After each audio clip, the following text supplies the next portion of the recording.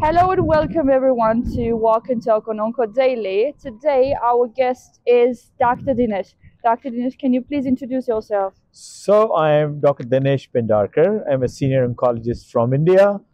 I would put it like this for OncoDaily, a global oncologist working globally with many friends across the globe and helping oncology grow and serve the patients. Thank you so much for the work that you're doing for everyone.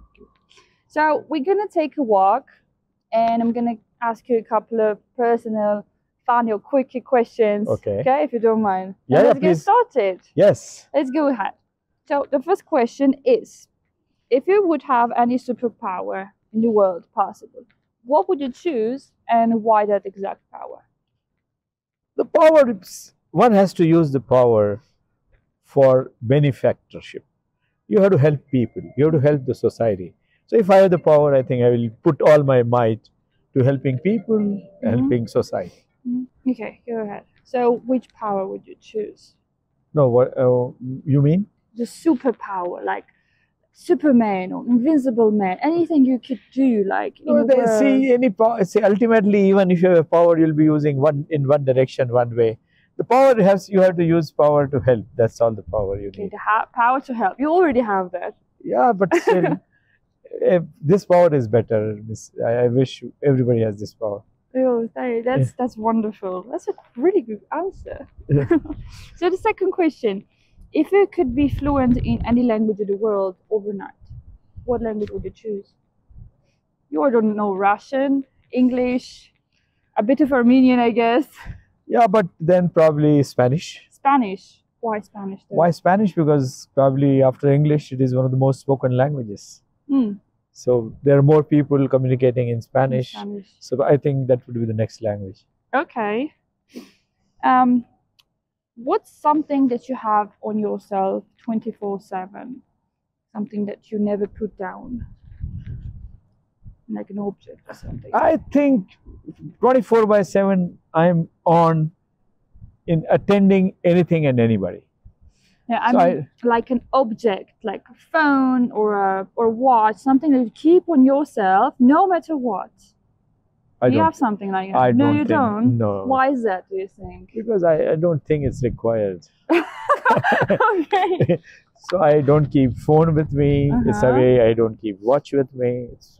Yeah, okay, you're a very simple person. Yeah. I'm happy with. I'm happy with nothing. Okay, got it. If you could have dinner with 3 famous people, would it be dead or alive? Who would you choose to invite to your dinner?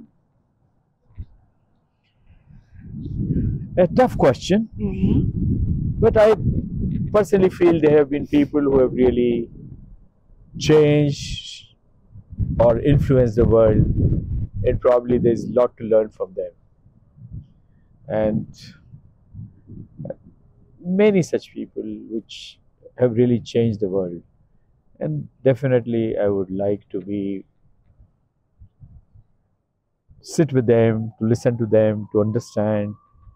There had been a lot of influences. I would, Anyone you can name? anyone, the Steve Jobs, for example. Oh, Whatever, see, if you see his life journey, we know where he started, where he ended. So there was something in him. Yeah. And I never met him, but when you see, and when you see his lectures, he's a very simple man. Still, when he started, probably he had nothing. And with his philosophies, his ideologies, or whatever way he did it, he could really change the world. yeah, he did change it. didn't So I think there's one he? person I Okay, would like. Steve Jobs. Who else? Anyone that comes to your mind? That probably I think that's the only I would comes to my mind. Okay, so there would be you and Steve on a dinner. Yeah. That would be interesting. Yeah. Do you have a vivid memory from your childhood, something that never leaves your mind, or something that keeps popping up once in a while? Probably it's really a tough question because I really don't remember, to be very frank. There's nothing which I recollect again and again. No. Okay. Is there one word that you can describe yourself? If someone asks you to describe yourself in one word, what would that word be? One word probably would be, and that's what people talk to me and say about. The one word is yes. Yes to everything. There's nothing called no in my life. You can describe yourself as someone who never There's nothing which says no. I never say no. There's nothing which cannot be done. So, and I believe in it, and everybody who knows me also knows this, that if there is a task, my answer would be yes, it can be done, irrespective. And I believe in it. Someone that anyone can depend on them. Yeah, anything. So you're dependable. Let's go with that word. Absolutely, Is that okay? Absolutely. Okay, perfect. Yeah. Okay. Can you share a significant experience from your life that has changed the way that you maybe see the world or act in a way? Yeah, definitely. So my training comprised of sitting with people of all caste and creed. Mm-hmm.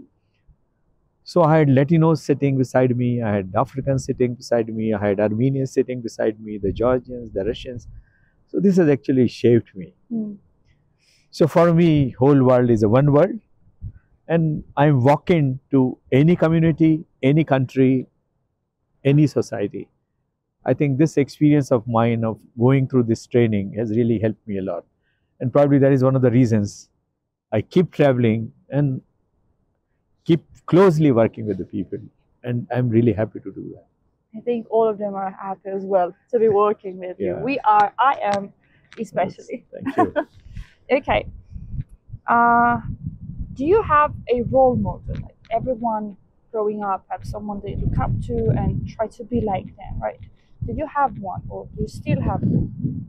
No, I don't have a role model, because what I personally feel, there are so many people who teach you. Mm. So there could be no one model.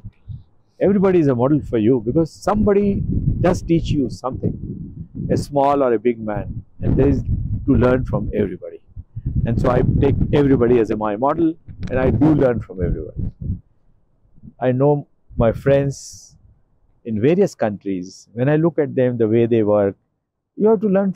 Everybody teaches you something, and I think that's the way to go. That learn from everybody, because everybody has has something to teach you. Yeah, definitely. I do agree. So the humans are teachers. So yes. A role model could be anyone or everyone. Yes. Right. Good.